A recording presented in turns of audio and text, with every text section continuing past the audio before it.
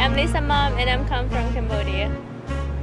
Actually, I like drawing since I was 3 years old. I started doing like very kiddie kind of sketch, and I've been drawing for a long time. It's kind of my natural talent, but I became serious and I started to get into art career like just 4 years ago when I met my friend Pip, and we kind of find this style that is very connected, and I'm start doing it since then. Basically, most of the time I'm using my imagination, and my inspiration is like through my dreams, and also look at female figures and look at flowers in my environment, and also the book of Khmer patterns, which in Khmer we call it kabat, and Angkor Wat is a very big symbol of my inspiration, and I get a lot of inspiration from Angkor Wat.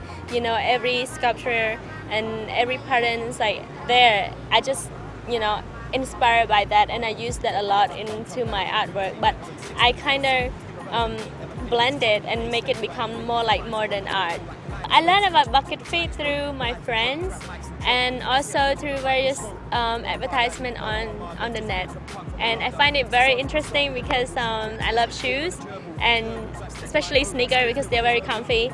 To have my artwork on shoes, it's such an excited feeling, because for the fact that they actually selected me I feel so grateful and very thankful for them, because I always wanted to design shoes, and art is a real power of freedom and also to express yourself and identify where you came from, and how big is your imagination, and I feel like I cannot live without art. Art is everything to me.